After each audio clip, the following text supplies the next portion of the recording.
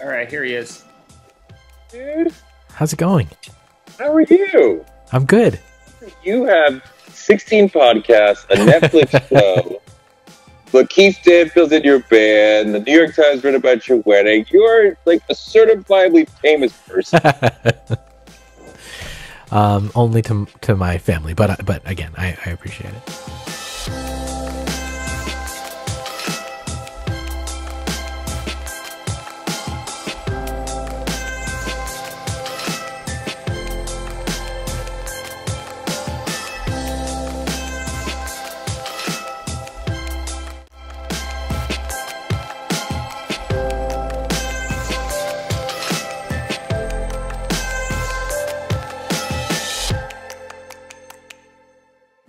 Because you made me think about my personal experience listening to The Life of Pablo, Kanye's album. That was the album where he kept tweaking it that first week or two that it was out. And I really liked it at first. And there were things that I liked less as he made small tweaks. And it really pointed out to me that experience of listening to him sort of just tinker with it right in front of us.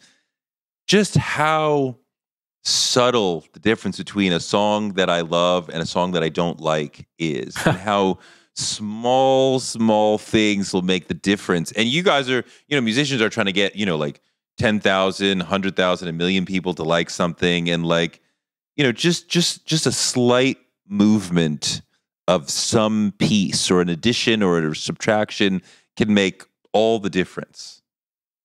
Yeah, it's funny how much there's a battle between instinct and then the instinct to tinker. There's your first instincts to create, and then these instincts to second guess what you did. And it was fascinating to watch somebody second guess their creative work in real time on such a public stage. I mean, I would kind of like to see more people do that. Although, I wonder if I had just received the end version, I've been like, okay, I accept this, I like this. But seeing you tweak it and mess with it, I'm like, oh, now I don't like 3.0. I liked 1.0. I don't know. Yeah. One of my favorite things on Song Exploder is getting to hear early versions of things, and also especially abandoned versions of things. Because, the fact that we're doing an episode about the show, we're doing an episode about the song, means that the song came out and the artist has had a big enough career that it was on my radar and it ended up being in the podcast. Essentially, it's a success story. So kind of already know the ending. So it's really exciting for me on a storytelling level when you get to hear all the different ways where it could have been a failure, or it could have been something else, or it could have been, this idea that got changed or adapted. You get to see like, oh, it wasn't inevitable, the success story. There were lots and lots of potential dead ends, or different endings for this.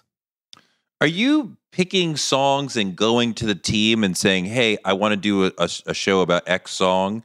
Or are you going to the team and saying, what song are you willing to unpack with me? I can tell you about a conversation that I'm having right now with an artist about being on the show, or rather, so her publicist reached out and said, "Would you want to do an episode?" And I said, "Yes, definitely." And they're like, the only thing we don't want to do. Are you getting more incoming than like reaching out? Like, are people saying we want to do a Song Exploder? Are you getting a lot of that? I generally now do my episodes based on a sort of coinciding, like I'm always listening to music, and so that I have kind of a list of things that I would like to do, but I kind of need the incoming inquiry to line up with that, because I find it's just too hard to cold call someone and say, "Hey, will you be on the show?"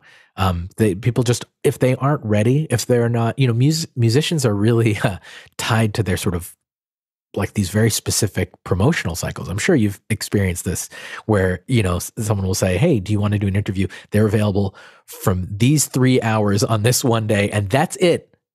No other time. Yeah. Yeah. So it's just too hard. I'll be like, I have so much interest in this. I think that we could have a great conversation. I think it would be really great. It doesn't matter. You can't even get past the gatekeepers of the publicist or the manager, the label, whatever, because they're saying, well, that's not what they're doing right now. They're not doing interviews. So I kind of wait for the pitch to come in to me and have it line up with something that I'm already excited about. So you were saying you were talking to the team of a female artist. Yeah, and they said, you know, they suggested a couple of songs. They were like, we don't want to do the single, but that's already been out. We want to do look forward. And I was like, okay. And they were like, how about this song? We think this will be the next single. And I was like, yeah, I don't think that it's going to be right musically for the show, and I didn't think that it was going to be right lyrically. Like, it was very, very, very metaphorical and felt kind of distant. And so I always go back and I say, can you ask the artist, or if I get to talk to the artist directly, you know, I say, what's the song that you feel the most personally attached to, that you feel connected to the backstory in this really intimate way? I'm not going to be able to get that even from a deep reading of the lyrics, you know, because there might be things out, you know, off screen that are happening that are really meaningful to you. And this will be the chance to talk about them. But you have to tell me, like, what are the ones? What's the one or two or three songs that sort of qualify? And then they might send me options. And then from that, I can say, okay, I think this should be the one that we'll do. So you can't do it on just any song? I mean, I imagine you could apply this method to any record. You could. I think for sure you could do an episode on any song. But I think the episodes that I find the most interesting and satisfying to make are the ones where, like I said earlier, you know, I can have a rich portrait of the artist through the song. So some songs don't have really interesting stories. Some huge hits that people love don't necessarily have an interesting story. And one thing that I'm interested in, this might, you know, not always be so satisfying to the listeners, but I think the show is about the story. If it happens to be the story about a song that they know and love, great. But there are plenty of songs that are very popular that many people have never heard. So you kind of can't count on the idea that like everybody's going to know it. If a lot of people know it, that's great. But I'd rather hear the one that has the most interesting story. So someone who's never listened to the podcast before, who's never heard of the artist before, can put it on and be like, well, this was an interesting way to think about how someone's brain works for 20 minutes. You know, they started with nothing and they end with this song. And we talked about how they got there. And really it's about taking pieces of their life and translating it into musical ideas, and then hearing those pieces one by one slowly coalesce. Who's on the wish list that you wish to do an episode with that you haven't gotten to yet? I mean, Kanye would certainly be on the list. I don't know how that would go, but I think he's brilliant and fascinating and just so important, you know. Radiohead has been on my list for a long time too. Yeah, there are so many. Flying Lotus is another person who I'd love to have on the show. Basically, this is what I do all day: is I just sit around and taking a shower, and I'm just thinking about, like, you know, who else would be great?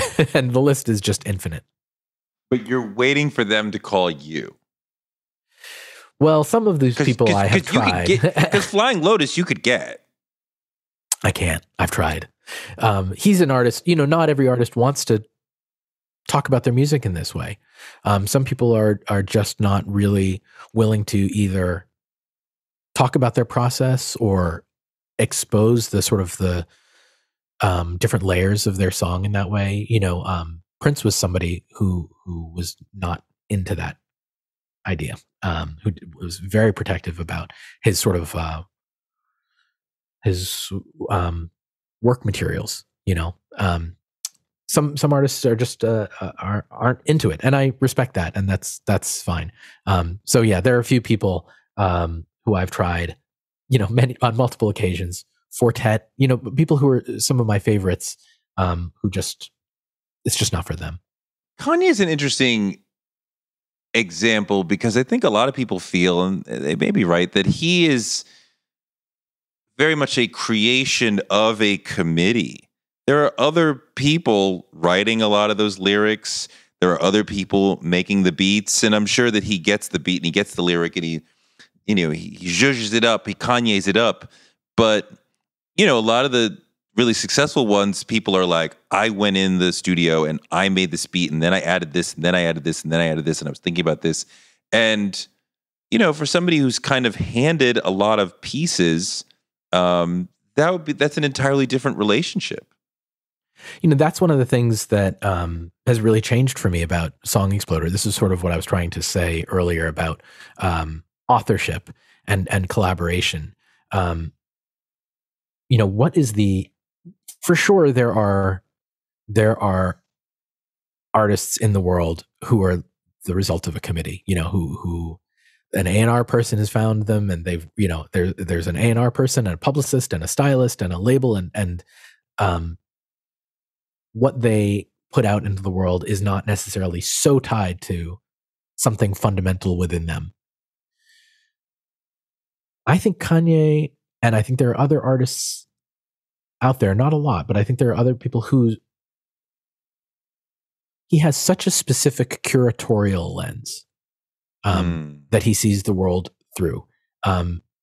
Yeah, he might be taking pieces from this person to this person.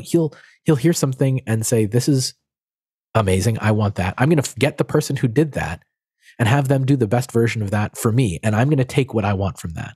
And I'm also going to take what I want from this. And I'm also going to take what I want from this. He's still ultimately calling the shots of what those pieces are and how he's going to put them in his blender. And I think I learned that blender is also a form of artistry.